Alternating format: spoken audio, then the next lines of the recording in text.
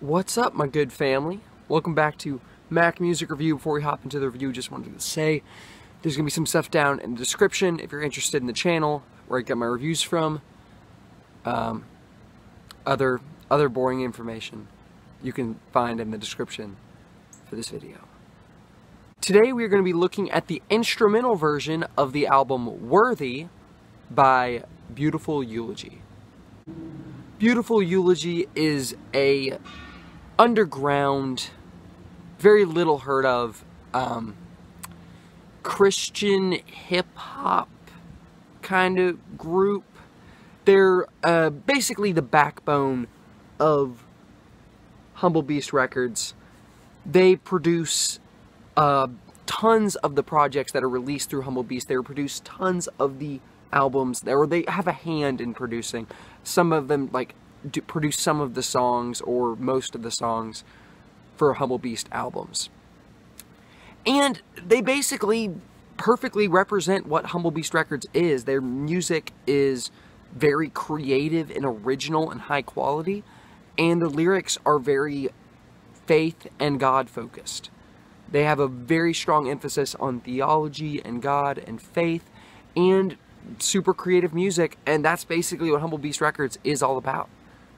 The instrumental version of this album, actually the album in general, the album Worthy has 12 songs on it. It's not as long as Instrumentals of Mercy or Instruments of Mercy, but 12 songs. So you still have a fair amount of music. Some songs are very short and others are pretty long, so you have some diversity in the track length as well. As far as popularity goes, it doesn't exist. This album, I don't have Spotify, but I bet it has like less than 100,000 listens. Probably less than that. Probably less than 50,000 listens. I'm sure the instrumental version of this album, maybe even less than that. I'm sure it's very, very unpopular. These guys are very underground, very little heard of, very little known.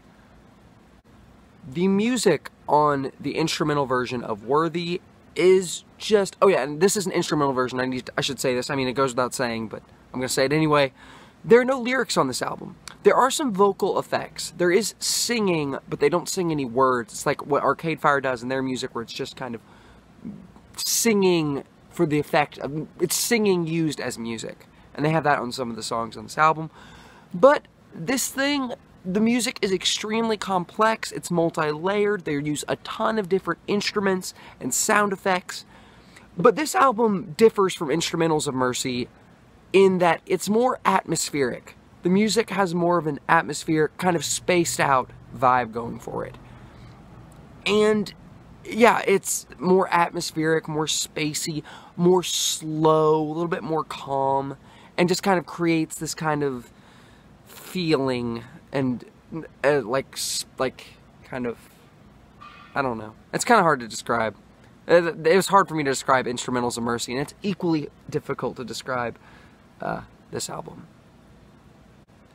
A great example of the long, slow, spacey, atmospheric vibe of this album. It's not, the vibe doesn't go throughout the entire album, but it is more prevalent than the spacey sounding music is much more prevalent here than it was on Instrumentals of Mercy.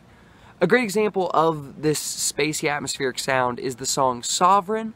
The song is like 4 minutes long, and it's just kind of really slow, and the music doesn't really change a whole lot throughout the song, and it just has a very atmospheric kind of vibe and feel to it, sound, and yeah. You also have a song on here that's very different, that's more upbeat and sounds more like Instrumentals of Mercy, which is the song Messiah.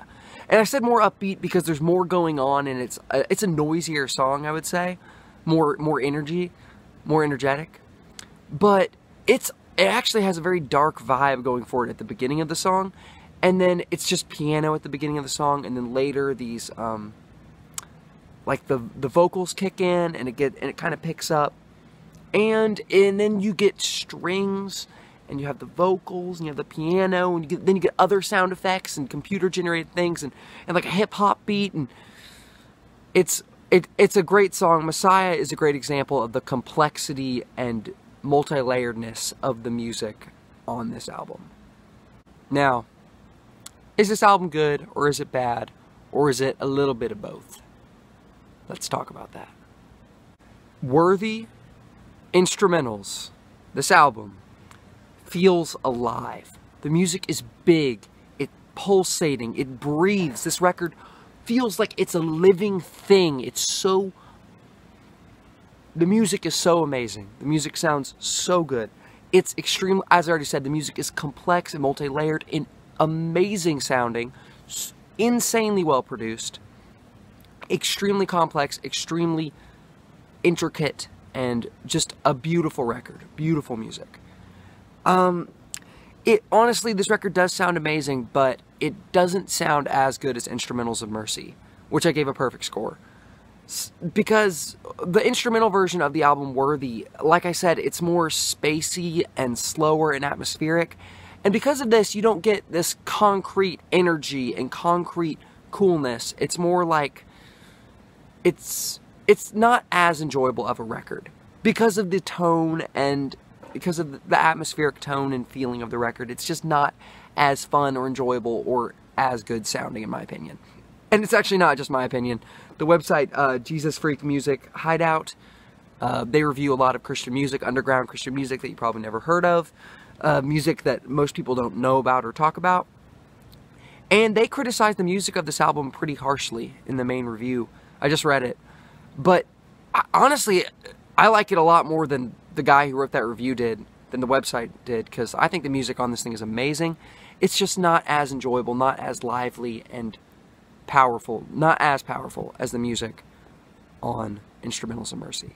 Still, I'm going to give this album 4.5 stars out of 5. Man, this video was so repetitive. If you watch the review for Instrumentals of Mercy, I basically said all of the exact same things. I literally just like recycled like what I said in that review, because it's basically, it has a lot of the same things. It's slightly different, but that level of quality and the multi-layeredness and the different tools they use to make the instruments, I mean, the different tools they make to use to make the music, it's all very similar. But so, and they're both instrumental albums, so I didn't talk about the lyrics on both. So very similar reviews. They actually, I just noticed this, they actually have their debut album, Satellite Kite. They actually have an instrumental version of that album. I feel like just to keep up, like, because I've already reviewed like 2 instrumental albums by these guys, I feel like I should just like review, I feel like I should also review the instrumental version for Satellite Kite. You know, even though I could review the one that has lyrics, but I don't want to because I already reviewed 2 instrumental albums. Let's get the third out of the way. But of course, that's after we get done all these other reviews that I have in store for you guys. I mean, you one person that's watching this video. So, thanks. Have a good one.